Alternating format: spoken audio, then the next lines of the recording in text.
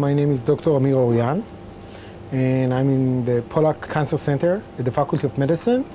And my lab is the Ruth and Stan Flinkman Laboratory for Genetic Networks. And my lab actually studies Drosophila, fruit flies, as a way to study cancer.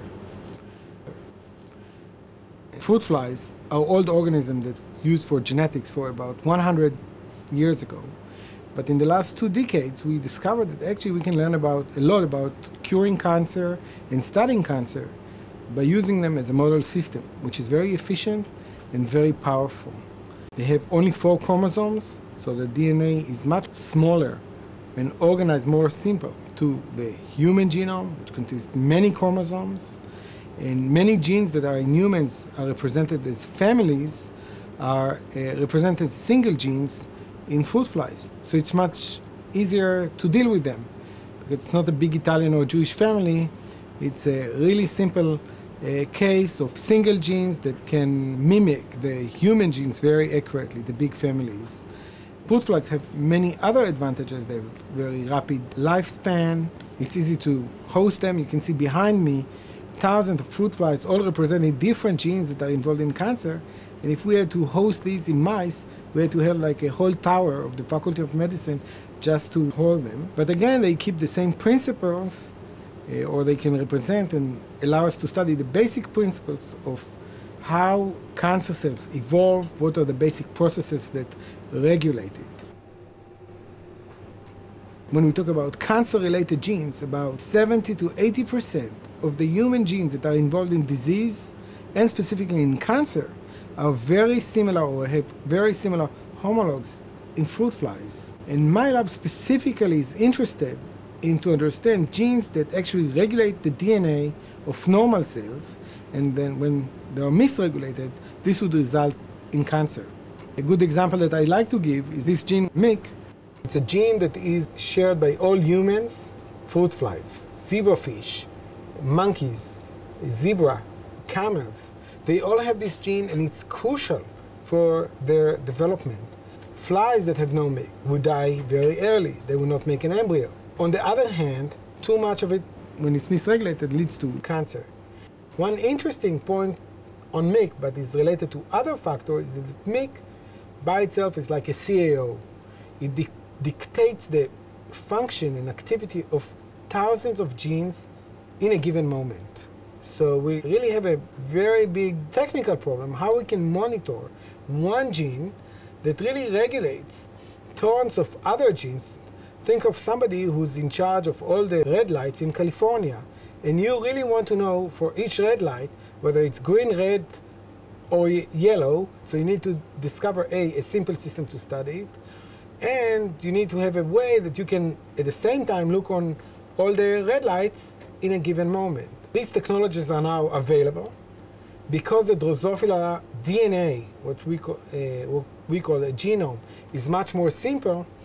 It is much easier to track these events, and we can make maps using very sophisticated equipment and tell you how one regulator, like MYC, controls thousands of genes that are our red lights. An interesting point here is that MYC doesn't work by itself. Like any good CAO, it has a secretary and a driver and a BlackBerry or an iPhone. MYC has those accessories. They are called cofactors.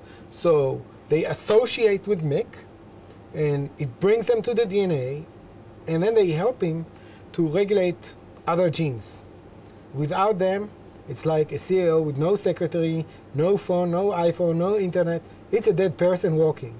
So MYC, without its cofactors, is dead. It binds to DNA, but will do nothing. So therefore, in the last 2 years, we have decided to shift a little bit and to focus on these cofactors. They all have enzymatic activities.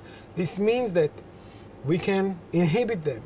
We can do to them things, and by that, modulate the activity and the big picture. So if MYC is involved in cancer, halting MYC function or activity would stop cancer. But it's almost impossible to stop MYC itself, but we can target its cofactors, its associated working factors, and currently 2/3 of my lab is focusing not just on MYC, but on genes that are MYC helpers. So the concept that my lab works is that we try to make those big maps. We want to know who controls what, where are the red lights, who turns off the lights, who bring them up. After we make those big maps, we go back to this room, which is the room we rear our flies, and do genetic experiments that originate from findings that we discover by making those maps. We found those genetic connections in fruit flies. And then we don't stop, but we ask, are the findings that we find in fruit flies relevant to human cancer and human cancer cells? So we go to the other third of the lab that actually deals with testing our findings from the Drosophila into tissue culture, cancer cells that grow on plastics or in simple mice models, and ask, can we really use the finding from Drosophila, fruit flies, and learn lessons in cancer? And at least now for the gene that we pick to focus on, the answer is widely yes. And I think it is turning to be a very promising system. It is not only a promising system for discovery and to get concept, but it's also a very good system for testing compounds and bioactive materials that can use to treat cancer, or at least in vitro or in the lab, in early days, because it's very easy to feed fruit flies with different small molecules that we think may target a cofactor. This is much, much, much more easier than to do it in mice or only in advanced stages in humans. So it really gives us a very versatile tool, A, to make predictions, to test them, immediately to link what we see in the fruit fly into cancer cells, and go back into the fruit flies and test compounds and things that we're interested to test as possible targets or genes that are relevant for early detection, using the fruit flies as a system to study cancer cells. I'll give a simple example of an experiment that we can do in fruit flies and later on transfer it, and how we transfer it into the cancer cells.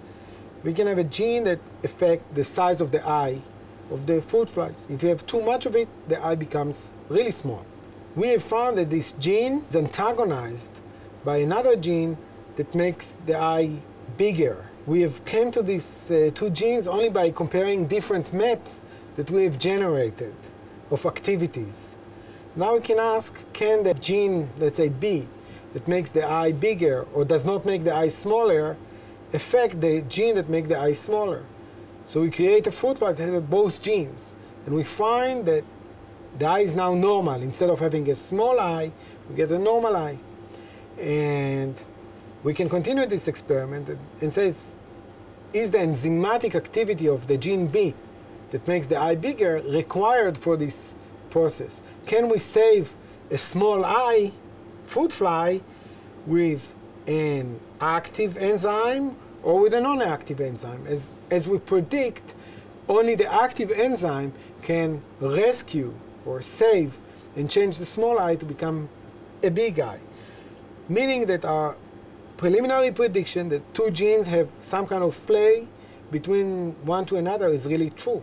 But this is true in fruit flies only.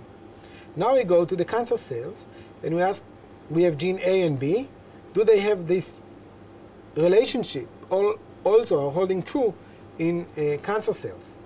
And so we can, let's say, gene A makes a cancer cell move, and the other gene prevent them from movement. Can we see it really happening when we mix the two? So we put gene A, the cells start to move. This is very similar to the process that cancer cells send distant metastases, that they send cancer cells all around. Now we enter gene B, and the cancer cells stop moving. The idea that gene A and gene B are antagonizing each other, and gene B would prevent the activity of gene A, comes from the genetic experiment that show us that gene A and B can decide the size of the eye. And this experiment started when we made maps, and we came to the point that really they control a shared group of red lights, of genes that are common. It takes this kind of a journey. It's not a 1 month journey, but it's much easier when it's done in one lab. It's about a year process.